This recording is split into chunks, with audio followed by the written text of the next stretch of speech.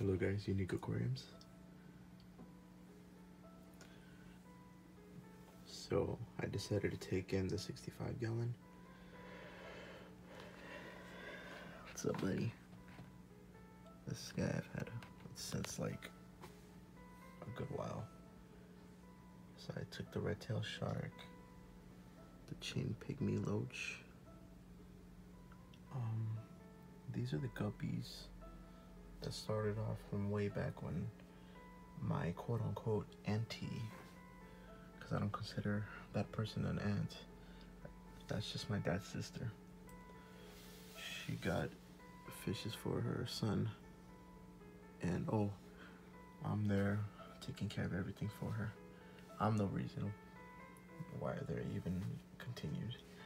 So I have a whole bunch of fucking guppies because I mated one of the guppies I bought for my girl, and then one of the guppies from my quote-unquote, you know, auntie, and they both made a whole bunch of babies.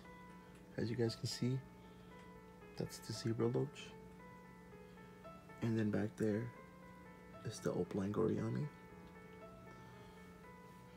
I had to take the opaline for sure. Well, the loaches were fine because they had so much hiding spaces in the 180. But the blue goryami, he's literally missing a fin because the cichlids are very aggressive. And then the red tail shark, he just looks a little tore up, as you guys can see from the back.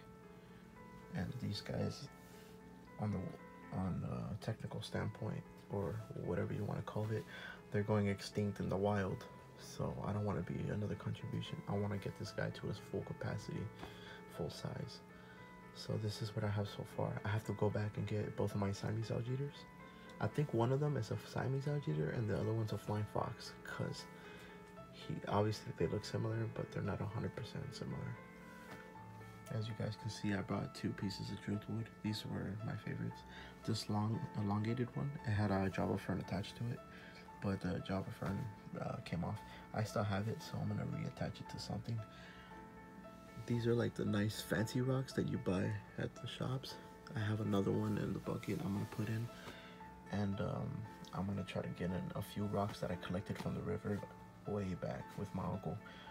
I'm gonna try to get like a little cave for the red tail, and because I know he doesn't get along with the Siamese, but I need them to kind of get along a little bit. I mean, they're both bottom feeding fish, so the mouth will not hurt, but it's good to have, the space so they don't get so stressed out by him trying to be all bad.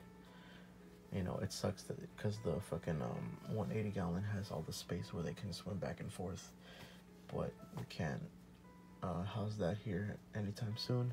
Not here. We would have to move to a different location. So for now, this is just a 65. I cut the tubing and I have it on a dresser, not custom made for the aquarium, because I bought a bundle.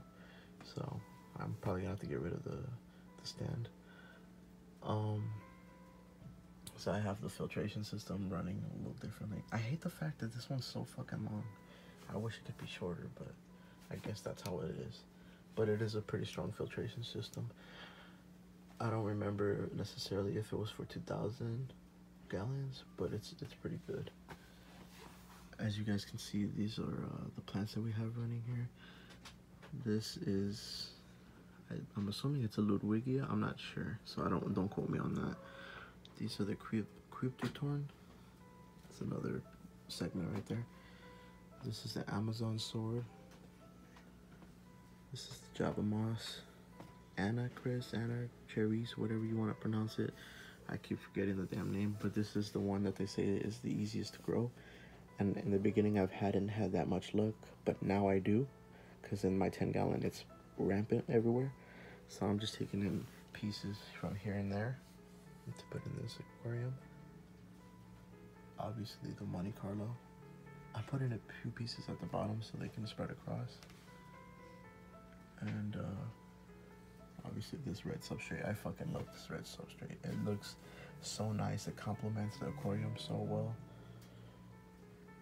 So that's it for now, guys. But I just wanted to give you guys a heads up on what's happening. Fucking aquarium. Let me put the light on for you. It's so heavy, we had to drag it across the street. See, it's all torn from the bottom. We had to drag it across the street since there's no driveway. So we had to drag it because parking is very hard to get over here. And tell me what you guys think. Tell me what you guys would want me to do with this aquarium. Let's get the conversation going. All right, take care. Peace.